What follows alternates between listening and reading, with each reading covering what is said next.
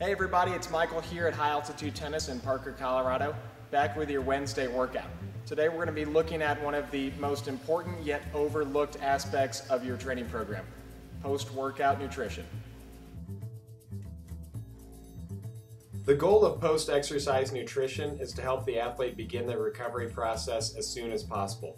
With proper nutrition, an athlete will be able to work harder more days in a row and ultimately increase speed, power, and strength sooner than those with poor nutritional habits.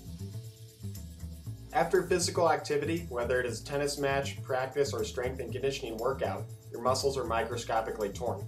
This is great because it allows your body to adapt and improve based on the demands you put on it, but it will also cause inflammation in the joints, ligaments, and other soft tissues of the body. If you do not supplement within 45 minutes of your tennis training, your cortisol levels will be elevated, blood insulin levels will remain low, and your muscles will continue to break down to give your body fuel.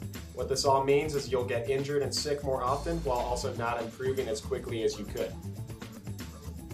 The perfect supplement within 45 minutes after a workout would preferably be liquid, contain BCAAs, glutamine, and have 3 to 4 grams of carbohydrates per gram of protein. I hope you guys enjoyed your Wednesday workout. Remember to follow us on Facebook, YouTube, and Twitter to stay up to date on all the happenings here at High Altitude Tennis. If you would like your own nutrition program built for you by me, message me at michael@highaltitudetennis.com, and always remember to drink your protein.